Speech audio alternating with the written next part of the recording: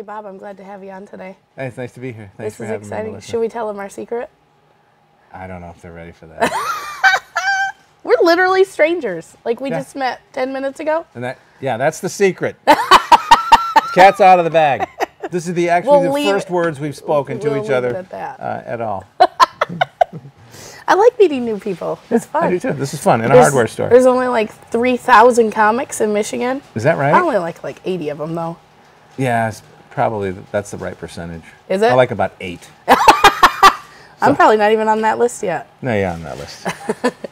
I already like you better than I like the other 2,992. No, we do have a lot of people in Michigan doing this Why is that? comedy thing. I don't know that it's Michigan. I think it's just everywhere. I think it's just we got a new boom going. Well, I know, but I just visited Orlando in Detroit, in December. Yeah. And is it cold, that one? Orlando and Detroit? All there was improv. There was no comedy. What about the Orlando in Florida? Do they have stand-up there? Yeah, I didn't find any. Okay. I literally didn't find any. Okay. It's just improv clubs. Improv, yeah. And when I told the improv actors or whatever they are that I did stand-up, they're like, oh, you just stand there and tell jokes. Yeah, yeah. This is I was like, whoa. Yeah, they have no reason to talk. Listen, this is what they should do with improv. They should put an E at the end of that word and just be done with it. But that was good. Yeah. Well, it was entertaining, but it is a different type of like theatrical. Yes. Whole different deal. It is a whole different deal. I feel like either you're into that or you're into. Yeah, I think the people are kind of split like that. It's not a lot of people crossover. who like both, but I think to me, I like the discipline of stand-up. Mm-hmm. The discipline of making it look unrehearsed instead of obviously being unrehearsed. Oh, you're talking about my act. No, I'm not. Did talking you watch about, me on YouTube? I'm talking about all the improv people are going to watch this are going to hate me. No. No, I actually know. I know several people who are very good improvers, and there was a troupe in Detroit, a couple of troupes in Detroit, that I would go to see. They were very, very good. The problem is most of them are not. So. Well, and it's the same with comedy. Yeah. How many free bar shows can you go to and see bad comedy? Yeah. Yeah, well, every night of the week. And then when you charge to get into a show and the general audience is like, oh, we got to pay money because we could go down the road and see it for free. You're like, no, these are real comedians. Yes, and that's a little bit of a problem. I'm going to be serious here for a moment. And by the way, I'm sorry I'm so underdressed for the hardware store. Aren't you supposed to be getting me fish? What were we saying? I don't know. We were talking about the plethora of stand-up. Yeah, and the bar shows, and you said I'm going to get serious for a minute. Yeah. Oh, well, yeah, the thing is with that, and people, if there's any drawback to it, the good thing about it is a lot of people are getting stage time. Yeah. And there's a lot of funny people out there. Yeah, you got to practice. And the newbies, they got to have a place to go because the clubs, the numbers are shrinking every year. So that's the good part. And I love seeing like this new crop of comedians coming up because they're going down all whole different roads that I would ever think of. But the drawback to it is you have so many that on a given night, let's say you got 10 bar shows going on in some area, and it dilutes the talent so much that when people go to see that, they go, so this is a comedy show? 10 people and 2 of them have something rehearsed and are funny. That's the drawback. Well, and that's kind of for everything that it can go good and bad both ways, but because we're specifically in it, we're like, no. Yes, and I'm old now, so I'm grumpy about everything. I'm 35. What do you got? 2 years on me? Oh yeah, right. Times 10. Oh. Yes, I'm old, and so I'm crabby, and I'm longing for the old days. Can't wait to see your act tonight. Oh yeah, it's going to be. It's just 45 minutes of me just complaining about the kids these days. Fantastic. That's all I do. So do you do jokes about your kids in your act? A little bit about the kids. And I'm going to hear these jokes tonight. Well, a little bit. I mean, I'm the MC, so I'm not going to take much time away from you guys because I like listening to you guys. But I talk about growing up on a farm. My dad told all the boys in my high school that I was really good at castrating pigs. So I never had a prom date. Oh, I never. Oh, that was a bad move. But I was every summer. Me and my girlfriends were hoers for my dad, so that was fun. Oh, okay. Like in a bean field. Hoers. Yeah, hoers. I'm glad you clarified that. Why didn't you breathe for a minute? I don't know. I literally went. That's good. So he hored out his thing. Yeah. So, and then you and the rest of the summer you were castrating pigs. Yeah. All right. So I talk about the farm life. Yeah, that's fun. And my husband's a truck driver. That's pretty easy to make fun of. We have the best marriage. He's never home. Oh, okay. Yeah, well, so I literally see him one day a week, and I'm like, this is amazing. Okay, is he going to see this?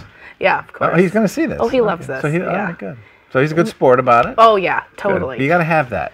Yeah, for sure. If you don't have, and I'm speaking seriously again.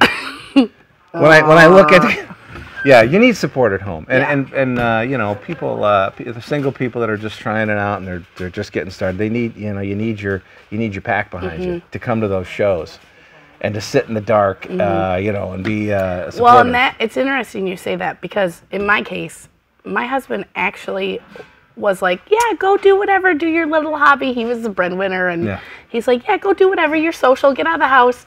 And my friends, the people helping me at the shows, because he was gone, they were like, yeah, this is awesome. And they're the ones that kept me going with the actual, attaboys. Oh, yeah. Then you got to have that. All these things started happening and fitting together, and then my husband's like, this is really cool. This is the thing, and you're making money at it. Thank you. Thanks for coming on board. Yeah. And now he's like my biggest fan. Oh, that's great. Awesome. Yeah. It's. Do you feel like you're hitting a new level in your career? I do. By doing something like this. Yeah, I've never done a hardware store. This is trying the to shake first. it up. Thank you for think what you're talking about too is, I'm still new to the scene. I went to my very first comedy show just like 3 years ago. Is that right? Very first comedy show ever. Yeah. You're doing great. And so you just got to keep thinking of things to shake it up, And well, that's you've got more going on than a lot of people only doing it 3 years in, because you got ideas. Keep that idea. Keep and I have dumb stuff. friends that keep helping me do these ideas. Well, that's great. Like our sound man here. We have a sound man behind us. Yeah, isn't that crazy? I know, it's cool. Yeah. They actually are the emotional support chainsaws. Yeah. They have. Oh, I feel better. I feel better. Don't you feel better when Actually, I thought we would go look at the toilets. It's not this. Creating a rift in the marriage here. What is that anyway? This is Knockout. It just happens to be over here. Knockout. But Adam got me using this because I have 2 boys, and they stink bad all the time. Oh, and so I spray this in my van, and I spray this. Oh, okay. It covers everything. So it's like a Febreze that works. Yeah, yeah, okay. And it's not flammable. Yeah, okay. Because that matters. Because I let my kids play with matches. Knockout. You're a true value in Frankenmuth, Michigan.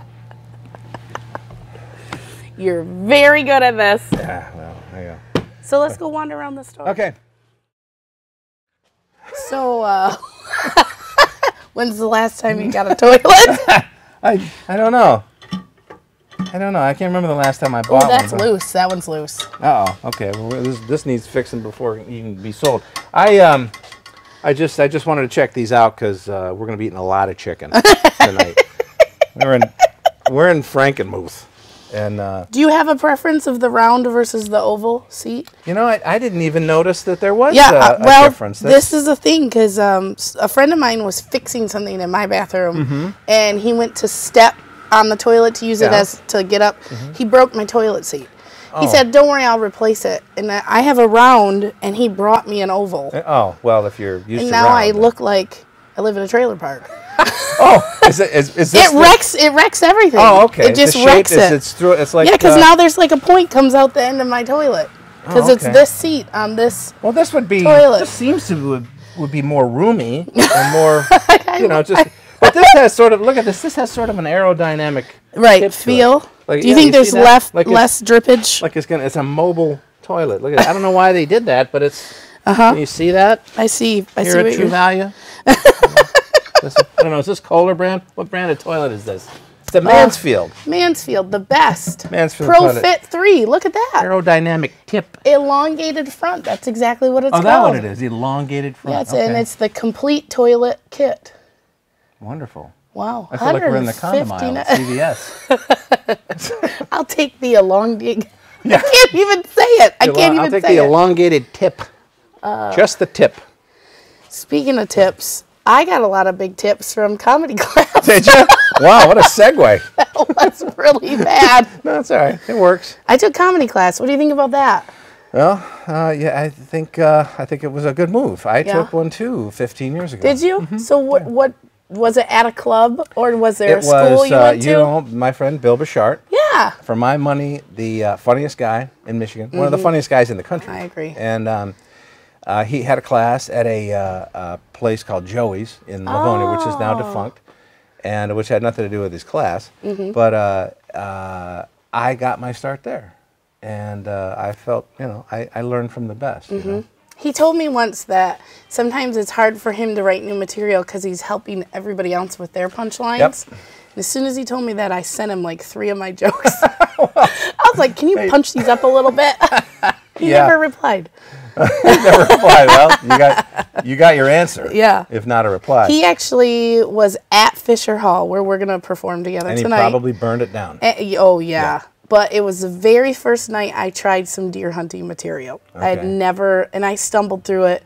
After the show, he put his hand on my shoulder. He's like, kid, you got to do that again. I was like, Bill, it just fumbled and it wasn't awesome. He's like, he saw the funny in it. That was a cool perspective. Yeah. You got to do that again. Yeah. And so I've done it ever since, and now it's become like a thing, and it's fun. Okay, well then that was good advice. Yeah, it was. Because I mean, that's why he teaches it. He can see the funny in something that's rough, right, and refine it and keep. Did he say still funny or keep it? That was what he'd say in class. He'd say keep it. We'd be on stage and I'd say what I thought was an awful punchline, and he'd say keep it.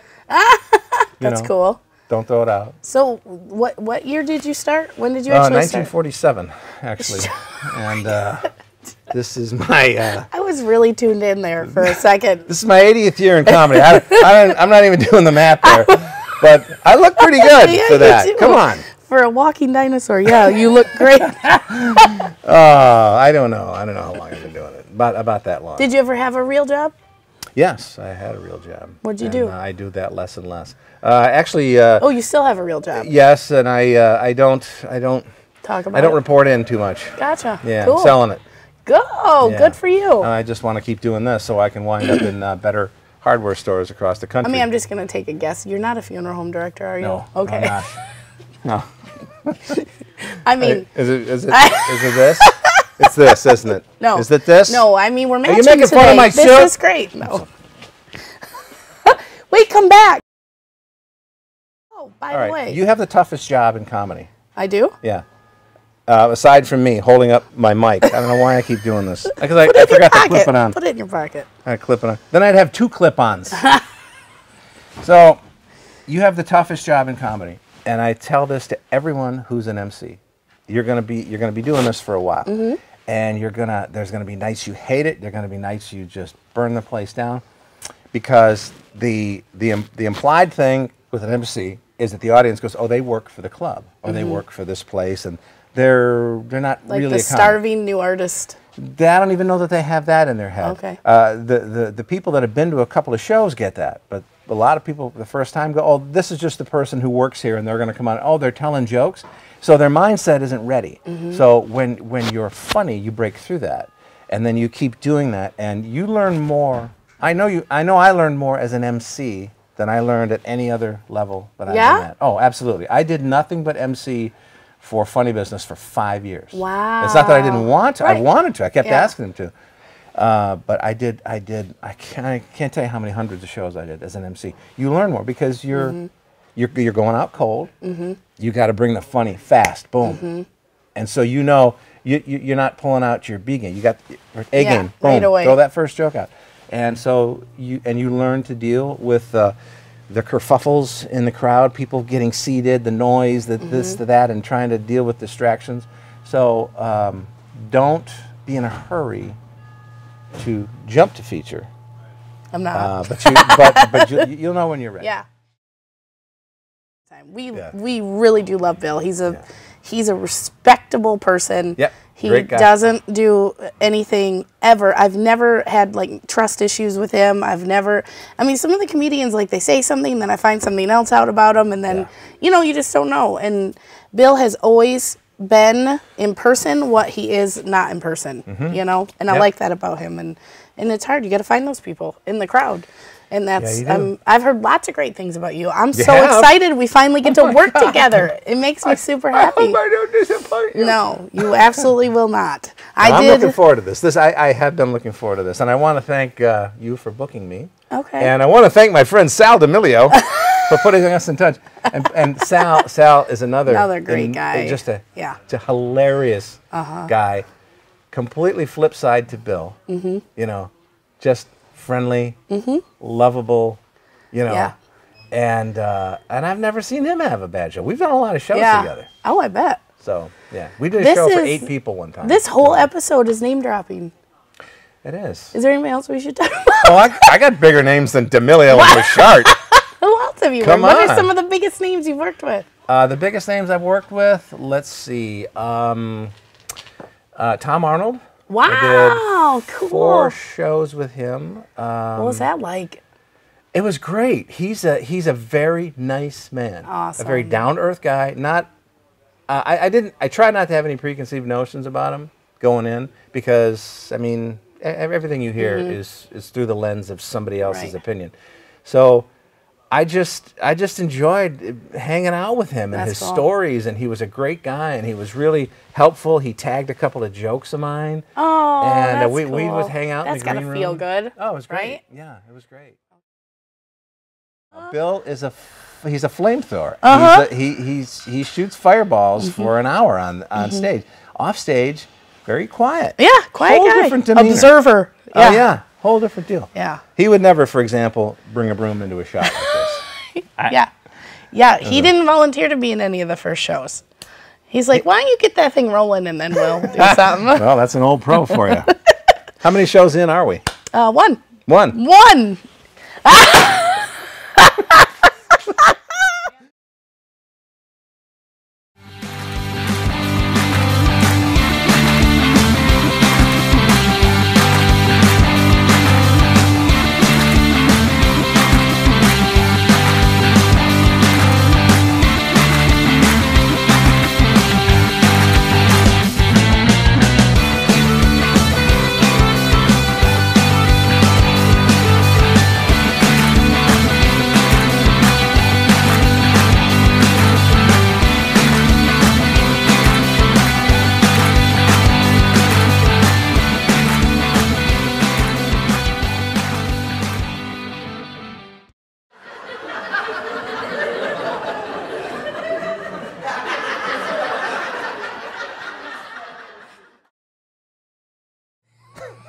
That's all I do. And you're a kid. And it's cummerbund. yeah, cummerbuns, kids. Learn, there's only one B in that. It's not like Benedict Cumberbatch. That is 2. I don't need to tell you that, because I enunciated. Oh, what's that? That's a big word. There you go. For a hardware store. That's a big word. It's a big word for me, even, in a hardware store.